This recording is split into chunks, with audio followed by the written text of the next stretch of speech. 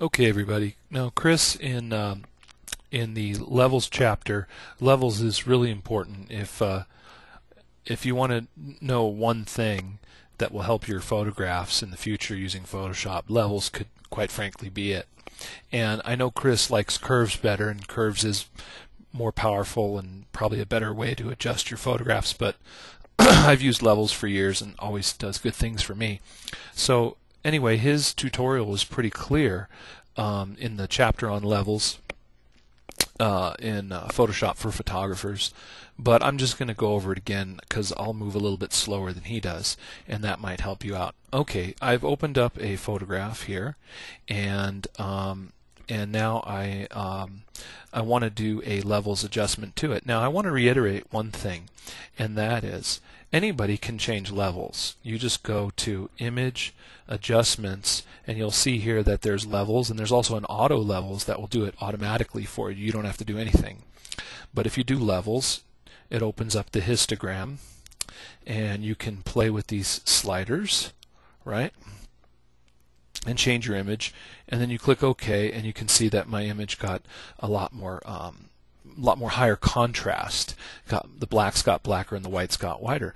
But I've changed my background layer. I've changed my image and altered my image. So that's not what he likes to do. That's not what Chris does. That's not what he recommends, and so that's not what we're going to recommend, or I'm going to recommend. So I'm going to do Edit, Undo Levels, and I'm going to go down here and in my layers window I'm going to go to the adjustment layer, and I'm going to do an adjustment layer for levels.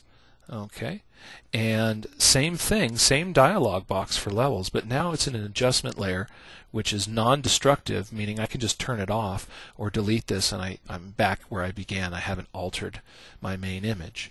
So here's my adjustment levels, and what I can do is I can see here, this is the histogram, and the histogram tells you where all your pixels are located. Think of this as this mountain.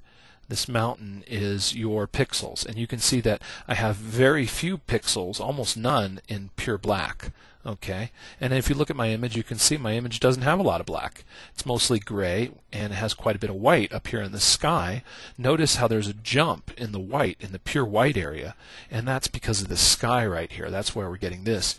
And then there's a big mountain of pixels right in the middle, right in gray. And if we look at this image, we see that, yes, the majority of the image is gray, in fact. So, well, what am I going to do to this image? Well, I'm just going to maybe push my blacks a little bit higher, boost my blacks up, which will help this very gray image. And if I want to test it, you can just turn the preview on and off. That's before, after. You can see right there, that's a big improvement. And then the other thing I can do, I don't need any more whites because of this white sky, but what I could do is play with this gray slider and see what that does. Now you can see if I pull it here, it's way too dark, but I could maybe darken the image slightly. Okay, and I'm good. Before, after, and click OK, and now I've changed my levels. Now notice as soon as we've done that, on the levels layer here, in the bottom right hand corner here, I'm looking at the levels layer, there's a mask, and the mask is there built in, and white is reveal, as you remember, black is conceal. And so since my mask is all white, it's revealing all of my levels adjustment. But I could take away certain bits of this adjustment if I decided that I wanted to. So for instance, let's say I think this is too dark over here. I'll just get my paintbrush, and I'm going to need to do this, set my paintbrush to black. Alright, so black's on top here. I flipped it, and I've got a paintbrush. My paintbrush is going to need to be bigger, so I'll just set that to be a bit bigger. How about a lot bigger? Okay, that's bigger, and I'm going to make it a little bit less hard, so a very soft brush. Now I'll slide that over, make that even bigger. Alright, and so now you can see my brush here, and I can paint, and everywhere I paint over here, I'll be taking away that adjustment layer mask. Okay, so that lightens up this whole area, but it does it a little bit too drastically.